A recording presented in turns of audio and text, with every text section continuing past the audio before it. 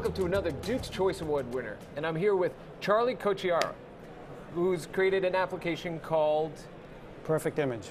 Perfect Image. Congratulations, Charlie, on your award. So, Perfect Image, can you tell us a bit about the application?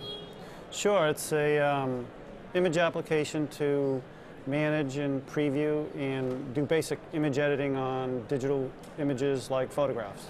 So, okay, if I'm on, let's say, a family vacation, taking a whole bunch of photos of the family, and now I get them into my computer, what exactly does your app let me do? Well, there's a previewer that will let you see a small thumbnail of all the images, say in a directory or on your camera, and then you can go into a previewer mode and preview them at a larger size without having to open every single image. And then you can do simple image editing on it, like cropping them, resizing them, and even tweaking the color and contrast and brightness, and simple editing that a home user would probably want to do. And so basically, it allows me to clean up those images before I send them off to a photo lab to get those done. Exactly right. Yep. And so it's developed entirely in Java, and it runs across every desktop, basically? Sure.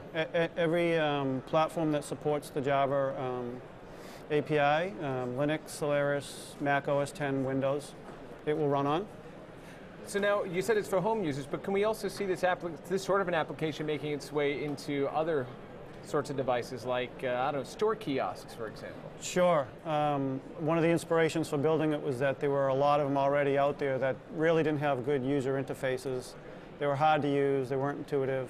And this really takes a lot of the best qualities of a lot of different imaging applications that home users can use, and it bundles them all into one nice interface that's very simple to figure out. Excellent. And so when we talk about using Java technology for this, you were also using, I believe, Swing, you mentioned as well, correct? Yes, the user interface is built with Java Swing, and the underlying image engine is actually the Sun Java Advanced Imaging API. Excellent. So Java, Swing, to create this application that's easy for home users to use, and we may see it cropping up in some business applications as well. Sure. Again, thank you so much for spending time with us, and congratulations on your award. Thank you very much. And that wraps it up for this Duke's Choice Award winner. Stay tuned, we have more coming.